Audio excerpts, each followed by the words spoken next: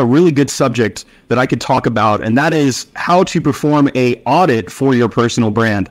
I know the IRS performs audits that scares all of us business owners. I'm not talking about that kind of audit. I'm talking about a good kind of audit, because a lot of you have set really ambitious goals with your personal brand. You want to publish a book, you want to do a podcast, you want to do a bunch of different things with it. But in order to get to that next level, you have to first be aware of where you're at, right? In order to change, you have to be aware of what you want to change. It's like if you want to lose weight, you need to be aware of how much you weigh and what your goals are. And it's the same thing with your personal brand. So I really want you to start to shift your perspective on your personal brand and start treating it like a business that is making money and requires investments and times and delegation and all of that good stuff. So in order to effectively perform a personal brand audit, I'm going to use somebody as kind of a guinea pig, which I know he won't mind. I had a great conversation with him yesterday.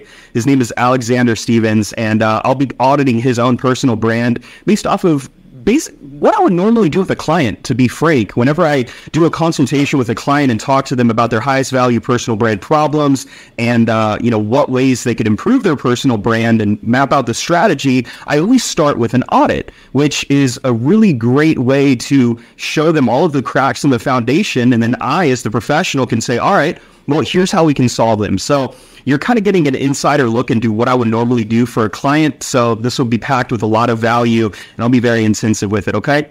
And I would say if you have questions, drop them in the chat, but I'm not doing this for a Q&A just yet. I'll do more of those in the future if you'd like. So first things first, what are we looking for? Number one, we need you to show up. Number two, we need you to be positioned as an expert, as an authority.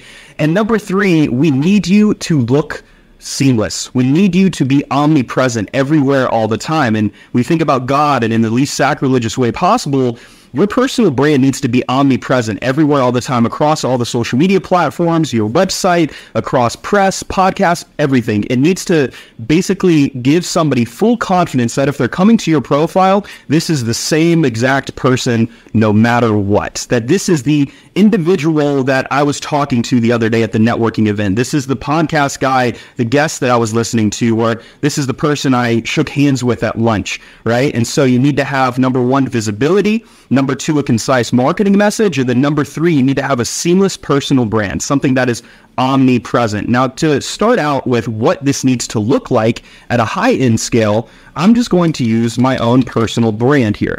And I'm going to run a quick search, and you'll be able to see right now, actually, once I share my screen, I'm not sharing it just yet, and done. There we go. All right. So let me just go to Google and type in Isaac Mashman, right? This is my name. Now, my name is relatively unique.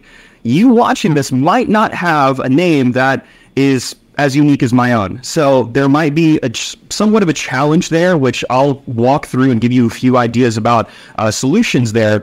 But if you were to run a Google search, my knowledge panel is the first thing that shows up. So we have a bunch of photos of me. We have my Instagram, my age, my book. We have my LinkedIn profile, my website, my birth date, all of this rich information. Now, what is a Google Knowledge Panel? A Knowledge Panel is Google's form of verification, so to speak. And it is the one thing that Google does for notable people or entities that increases the credibility. You know, a couple years ago, people would pay $10,000 to get verified on Instagram, and now they give the checkout for free. Well, Google Knowledge Panels is kind of similar. A lot of times people will try to pay some backdoor person to create a panel. That's not how it works. Google Knowledge Panels need to be influenced. Now, this isn't an in-depth training on the subject matter, but if you work with me, I'll be able to kind of guide you through some of those steps that would improve the likelihood that you could get a knowledge panel for yourself. Really important stuff. But I have my website as the first result, ranking 1 on the page, and just a ton of information pertaining to me. There is no question, no doubt that it is me, right? One of one. We have a press article, IMDb, Twitter, or X, and then latest post, which this is a newer feature from Google. So now my Twitter post, my Instagram post, I think my threads will probably show up here. It's just really awesome because it compiles all this information. You could go to the second page, and it's the same exact thing, more information, more links. Now, you will not get here overnight. This has taken me years to do, but the beautiful thing about doing it myself is now I have a strategy on what I can do to help you out, right? And so, again, more press, more press, more press, more photos, and I could literally click on the 10th page right here, and there's still going to be information about me, okay? So this is what we're looking for. We're looking for visibility. Now, in terms of a marketing message, let me go back to the first page here and click on, let's just go ahead and go with my Instagram account. If you were to read this, and you notice how this bio reads vertically, Facebook bios read horizontally. Keep that in mind. And you have 101 characters to come up with a marketing message. So looking at my bio, I have a personal hook. Addicted to coffee and standards, okay? Now, I created a macroscopic strategy called identity positioning earlier this year, and this is proprietary, and what it does is it takes the personal attributes and characteristics of a person, and it ties that into their professional career to where they are positioned as an authority, but also has that emotional connection, that rapport that can be built. I mean, how many YouTubers do you follow and subscribe to and you don't even know their first name, which means that next time another person comes along that has a video that might be more entertaining, you have no loyalty to that previous brand, but you very seldom forget celebrities. You very seldom forget first and last names. And so you need to have an emotional hook and a professional marketing message, and that's so that brings a person in, that establishes a degree of trust, a degree of rapport, right? And so it gives them a reason to where, for example, if you were a lawyer creating a marketing message and you say, I help law firms X, Y, and Z, or I help clients do X, Y, and Z, okay, cool, you look like every other lawyer. But what if you said avid outdoorsman and father of 5? I help X, Y, and Z client with X, Y, and Z case. Now, somebody going to the profile can connect with you and think, oh, this lawyer is an outdoorsman and he's a father. This is a good guy. This is a good dude. I'd much rather support a family-based business. I'd rather support a family man, right? And so personal hook, professional marketing message, very successful, bio. So addicted to coffee and standards, businessman, author, investor, speaker. And then right here is the professional hook, which is I help public figures scale their personal brands. Now, I was limited for time, or not time, but for space. It was previously I help public figures optimize and scale their personal brands. And on Facebook, it's a little bit different too, which I'll go over. But then here on my profile, I have my highlight section filled out. I have pinned posts. I have quotes. I have photos, I have reels. This is a collaborative post on a podcast I did. This is a filled out, optimized profile, and yours will eventually need to be the same. The other thing about this is not only having a solid marketing message and visibility with my personal brand, I also have the same exact handle across the board. If you were to go to follow me on Twitter or Instagram or YouTube or LinkedIn or even go to my website, it is all going to be the same. And if you cannot get your name, right, you cannot get, let's say your name is, I had somebody I worked with, he did a lot of engineering for Jelly Roll, and his name is Tristan Roberts, and he wasn't able to get anything for Tristan Roberts, but then we incorporated his middle name, Tyler, and so he now goes by Tristan T. Roberts, which I always use this for client examples. This is a search for Tristan Roberts, and since my conversation with him, we have a representative now. Okay, great. So you're not going to be able to fight a political figure for visibility, but you just keep scrolling and scrolling, and he shows up nowhere. And I told him it would be a battle that he would probably lose.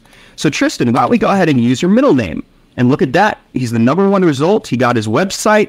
He has sound better profiles and just a bunch of really cool information here. And so, if your name is John Doe, you're never going to be able to get John Doe as a domain, as a handle, or anything. So what you can think about doing is buying your middle name, so incorporating it here. So it's John Z Doe. Let's say your middle name is Zachariah. So it's johnzdoe.com and @johnzdoe as your handle. Or if you were to use your full name, it would be John Zachariah Doe, right? And you use that, and it would increase the chances of you being seen. And so that means if you write a book, it's your author name. If you get on a podcast, you get introduced as John Zachariah Doe. So you need to start thinking about these things yourself. And the other thing that I can mention as an alternative strategy is you need to start thinking about buying and getting your own domain and your own website. You can use a tool like GoDaddy, which is great. You can also use Ionis, which I use. It's a German-based company. And these are the things that, again, visibility, a solid marketing message, and a seamless brand that's the same across the board is going to help you be positioned as a public figure and as an authority and somebody to be trusted, because let's be frank here, There are 4 billion people on the internet, and that number is increasing. And then as Africa and India continues to scale and get more globalized, we're going to see even more influencers coming out of the West or coming out of the East. And you have everybody and their brother trying to make money and their grandmother literally doing fitness videos. So you need to do everything in your power to cut through the noise. And that's where the positioning aspect comes in. And if you're watching this, I would also recommend you go to academia and you read this paper right here. This would be very, very insightful for you. And it goes into details about identity positioning and what you can do to be that public figure yourself. Now, to continue with this example here, on Instagram, you see I have this profile image. Let's go ahead and head over to LinkedIn here, and you'll notice, notice something here. And every platform is slightly different, but it shares the same characteristics. It has the header, the bio, the marketing message, the work experience, the profile picture, right? And then LinkedIn, for example, gives you a bunch of other space for volunteer experience and resumes and featured things. And it's really cool. But regardless, my profile here looks very similar to my Instagram profile, as I have my company, a similar marketing message. So again, it's seamless. It is omnipresent. There's no question this is the same Isaac Mashman. Because again, if somebody was to go and your handle is, at John_Doe, and then another profile is at John.zdoe, it makes it confusing, and people are naturally lazy, which means you need to do everything in your power to make it easy and efficient for the people who are trying to follow you and support you. All right. So again, Max, and this is what you need to do. And, guys, we're talking about doing a personal brand audit. You need to do this sometime today and spend 30 minutes to an hour and go through and look at your personal brand and look at your marketing message, look at your profiles, look at your domain, look at your links, and ask yourself, am I visible, right? Run a Google search of your name and see what shows up, and then calculate your combined following. All right. Understand how many people and how much reach you have. For example, I have, 16,000 on LinkedIn, 5,700 on Facebook, and I have, 2,200 on Instagram and 8.1 thousand on Twitter. And it's like, I know all of these numbers because that means that I can now calculate where I want to be and set those goals and set those targets for my personal brand moving forward. Again, we're trying to take you to a higher level here. We want to get you to be like the badass. We want to get you to be the #1 expert public figure authority in your field here. So just something to think about that, okay?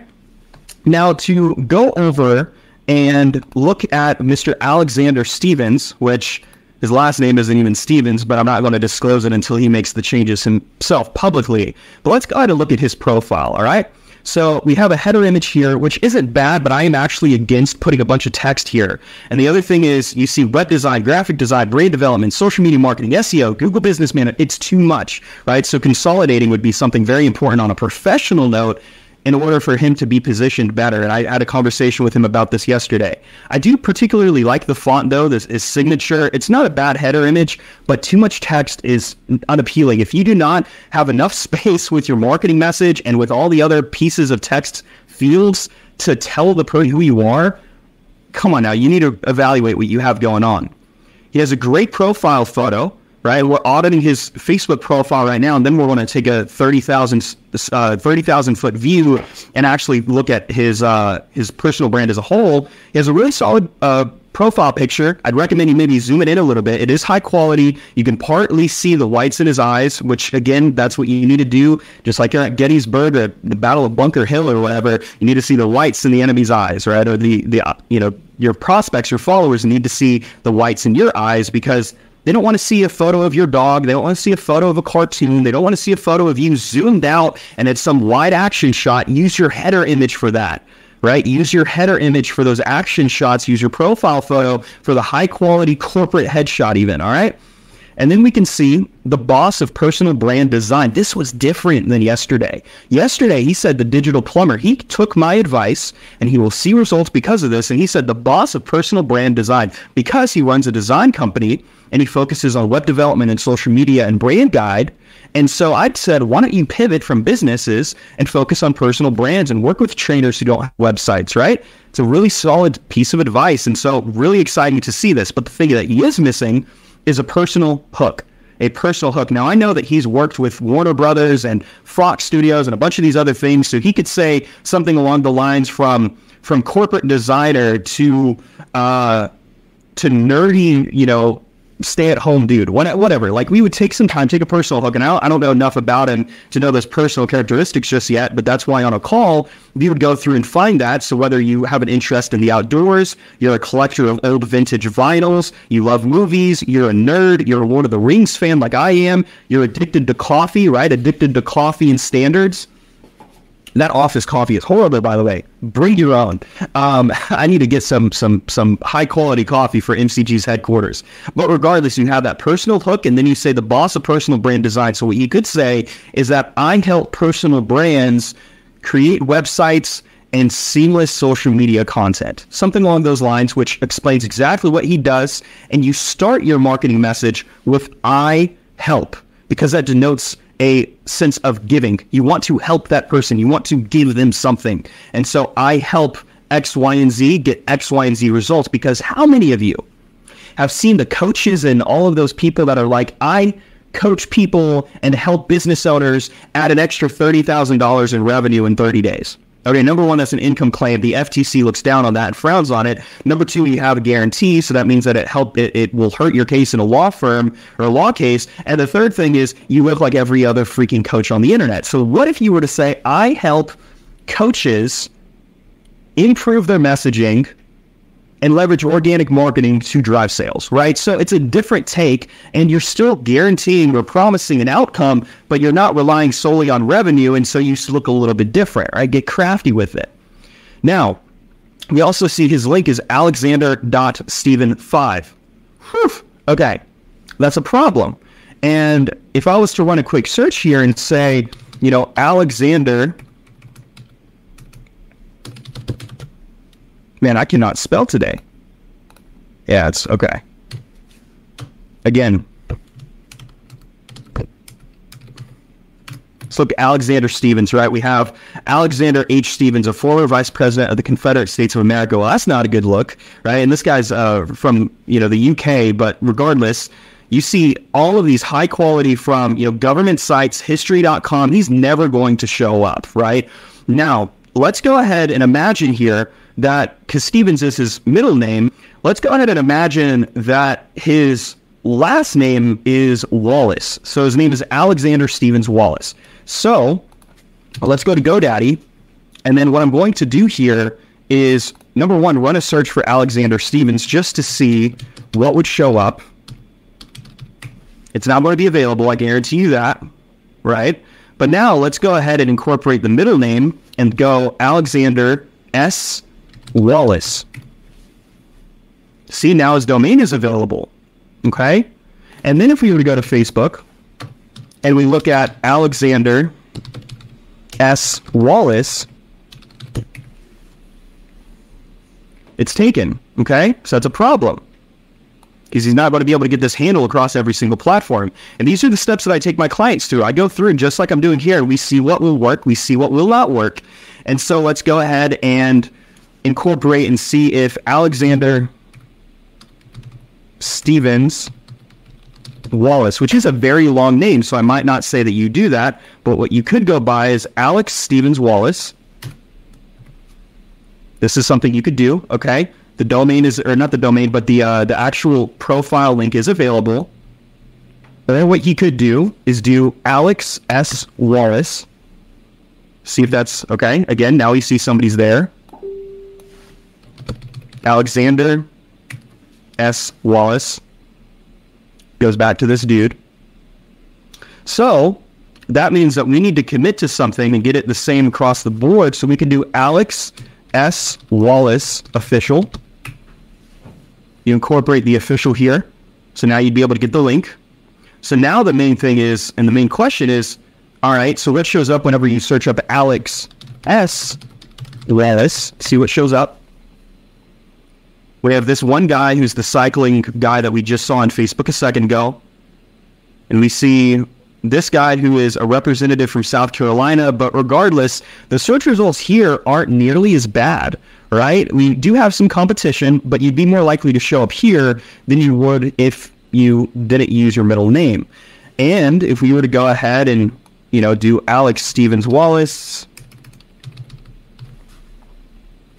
and do that as an official thing. So now we go to Alex Stevens Wallace. I'm not seeing anything show up. So that means that if you were to go by Alex Stevens Wallace, which is a little bit of a name, it's probably a hyperbolic name, but regardless, you'd be able to start showing up and dominating the search results. So hey, today on stage we have Alex Stevens Wallace, the #1 designer for personal brands, right? And these are some of the early steps that you could take to position yourself. And then we go to GoDaddy and we look at the name, and so we search up Alex Stevens Wallace. And then the .com is going to be available, so you could purchase this for your own domain. And then what you do is you go and leave Facebook, and you go to, and you would have to use official at the end, right? Don't put official at the beginning of the link. People don't type in, when they're running a search, and they're not typing, official, Dwayne The Rock Johnson. No, they're typing in Dwayne Johnson or The Rock. So I put the official at the end. It will help the algorithm. But now let's go to LinkedIn and see what shows up. It's not found, okay, actually made a mistake here, because LinkedIn has the IN. So let me go ahead and search up and see if anybody has this. They don't. Okay, so that's a good sign. So now let's go to Instagram and then do Alex Stevens Wallace. See if they can get the handle. Great. So now you can create a seamless personal brand. You get the handles on every platform. You use the same profile image, use the same header, the same marketing message. And now you have not only visibility because you're showing up, you have a good marketing message because the personal and professional hooks.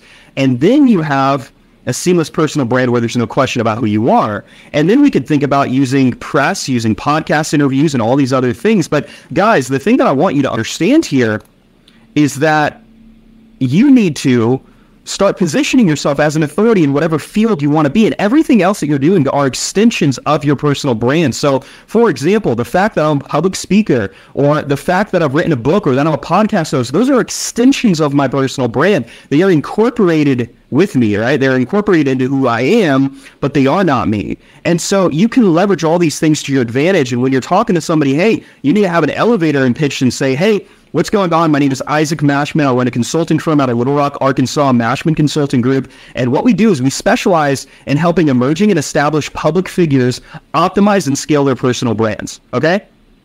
You need to be on the same wavelength with whatever your profession is, or whatever. If you want to be an entertainer or a comedian, well, hey, my name is John Doe, and I am a comedian that specializes in dark humor, right? Obviously, you don't use the term specialized, but I like to tell dark jokes. Okay, so your elevator pitch is something that needs to be concise and based off of your marketing message. Because in the scenario where I'm giving an introduction in front of a room or at a conference, I would be like, man, well, number one, I drink too much coffee, and number two, I work with personal brands. And that'll lead that into a conversation and use humor and whatnot to break the ice and start having a conversation and building rapport on a personal note and a personal basis. And these are just some of the steps that you can use to perform a personal brand audit. And then after you do this, you need to think about, okay, what am I doing this for? What are my intentions here with building my personal brand? And one of the things that I would tell you is, number one, are you trying to make money, right? Drive revenue? Are you doing this for a mission because you care about something? You want to do it from a philanthropic standpoint? Or number three, do it for vanity, right? You want to go ahead and get well known and get fame because it feels good. Those are the three overarching reasons. And once you define your intentions, we can focus on the next steps. Because there are two reasons why people do not get started with their personal brands. Number one is they don't know why they're doing it, and they're making the time investment, the money investment. And the second reason is they don't know how to get started. And the first step is exactly what I told you. Do an audit, look at what you have going on, get on social media, and then from there, start creating content in your field that you can, use to market yourself and gain some organic traction and, start promoting and getting out there to the world, because obscurity is the enemy of success, guys. Obscurity is your enemy. So you need to do everything in your power to become well known. And then you could be that #1 web designer, the #1 public speaker in a specific subject, the #1 author on, horror books. Like I say, who's the #1, horror book writer? And you're going to immediately think Stephen King. He committed to it. And everything else that he's done in his life, from his, random political tweets or speeches or whatever. They're extensions of his personal brand, but he had that one vehicle that opened up the door for everything else. And that's the same with my business and my life. I'm using Mashman Consulting Group as a vehicle for Mashman Properties and Mashman Investments and more podcasting and more traveling and my life. So it's like, commit to one thing, use it to propel you forward, but your personal brand is going to be the thing that allows opportunities to start coming to you, to where you can attract those opportunities rather than having to, search them out all the time yourself. That's exhausting. So guys, I hope that this step-by-step walkthrough of performing a personal brand audit was very helpful, very insightful. Again, you look for number 1, visibility, number 2, a good marketing message, and number 3, a seamless personal brand, right? Omnipresence. Those are the 3 things you need to do to do this audit. Combine your audience, calculate where you're at, define where you want to be, and then start reverse engineering solutions, or reach out to me, hire me, and I could work with you to where you could save time, you could save money, and you could save face. All right, I'm here to be your partner. I'm here to help you. I'm here to be your consultant. I'm here to be that person who's building with you for the long term, because God, I tell you, Mashman Consulting Group will be the number 1 personal brand consultancy by the year 2035 or sooner, and we will have 500 consultants working for us. So with that being said, much love. Thank you so much for tuning in, and I would love to get connected with you if we haven't already. All right, Isaac Mashman.